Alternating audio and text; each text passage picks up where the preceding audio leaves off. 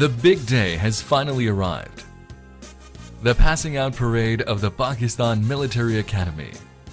Young cadets seem nervous while checking their uniform details for the umpteenth time.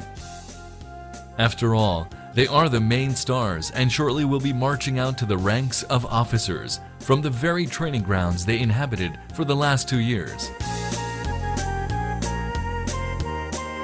The Academy Adjutant wants all his gentlemen and lady cadets to be at their best as he mounts his elegant gray charger to lead them to the parade square.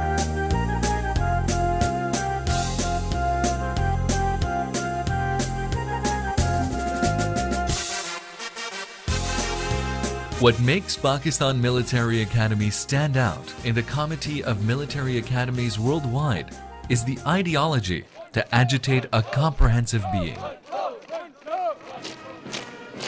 A fine blend of body and mind after a rigorous training that spans over a period of 2 years.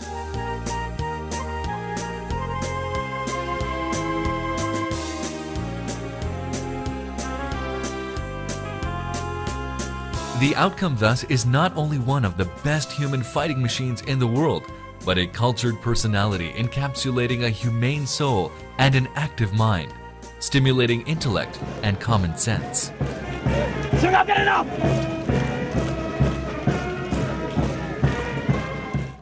And to carve this product, a finest set of master craftsmanship is surely what is required. The ones who hardly err are spotless and perfect as a picture, hence a drill staff.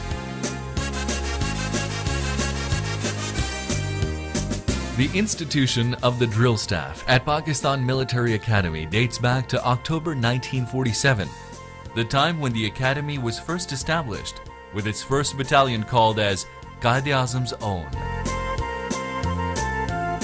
So when Colonel Ingle, in his capacity as Academy's first commandant, formally initiated the training of the first batch in January 1948, the drill instructors were very much part of the overall scheme. The fact that the main drill square is also named after the first Pakistani drill sergeant of the Academy, Rafiullah, itself speaks volumes of their integral position at Pakistan Military Academy. No wonder, thus, to be a drill staff is the dream of every junior ranked soldier.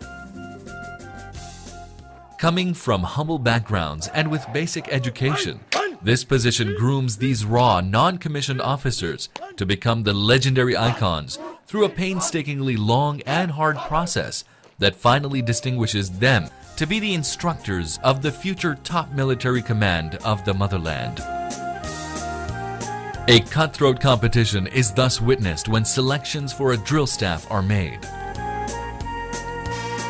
It all begins at the respective units and centers, which nominate their best talent for the prestigious drill staff course to be conducted at the Pakistan Military Academy. Once at Pakistan Military Academy, after initial selections and scrutiny, the most eligible are hurled into the phase of additional trainings and tests. It all culminates into a full board interview as all the 4 adjutants sit to select the cream. On the basis of these recommendations, the best in the final list are called as and when the requirement arises.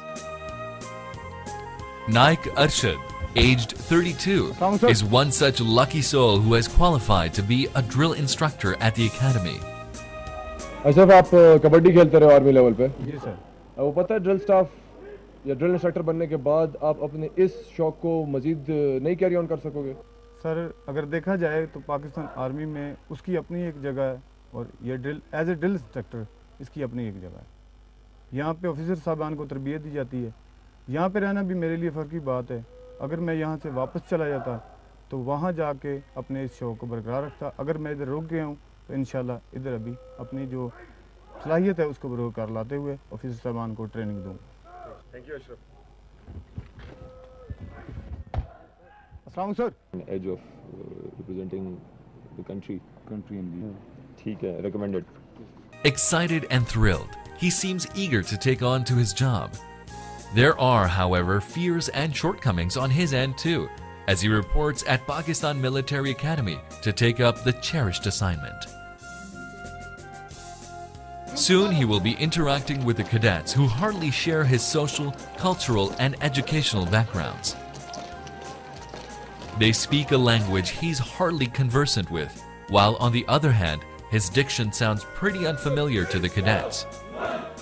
The way out for Naik Arshad thus will be to remain silent, observe his senior instructor staff Rab Nawaz, equip himself with the needed vocabulary, polish his communication skills, acclimatize with the environment of the academy, and then finally show his muscles when the time's right.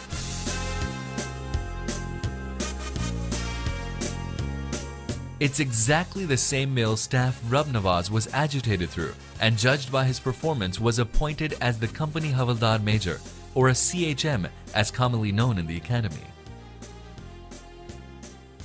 The uniform details coupled with his physical appearance are of utmost importance.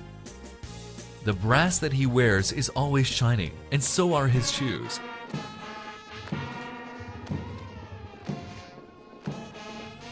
The sashes are spotless, and the freshly shaved face beams with a crisp pair of mustaches. A normal day in Staff Rab Nawaz's life dawns much before the sunrise.